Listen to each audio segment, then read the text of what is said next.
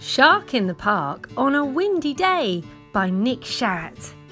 It's a wild, windy day, and a certain small boy is out with his dad and his favourite toy. Timothy Pope tries looking through his telescope. The wind blows his scarf, the wind blows his hair. He's blown this way and that way, but Tim doesn't care. Because this is what he sees. Tim knows that shape and he knows what to do. He shouts, "Shark in the park!" Can you shout that out too?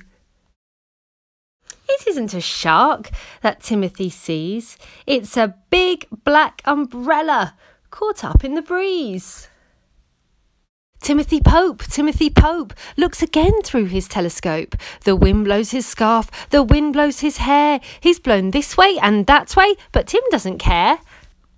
Because this is what he sees. Oh dear me, Tim's got no choice. He shouts, "Shark in the park!" at the top of his voice.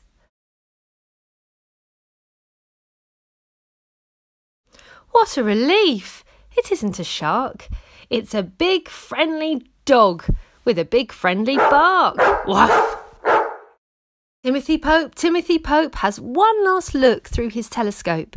The wind blows his scarf, the wind blows his hair. He's blown this way and that way, but Tim doesn't care. Because this is what he sees. Timothy does what he knows he must. He shouts, "Shark in the park!" till he's fit to bust. It isn't a shark that Timothy spied.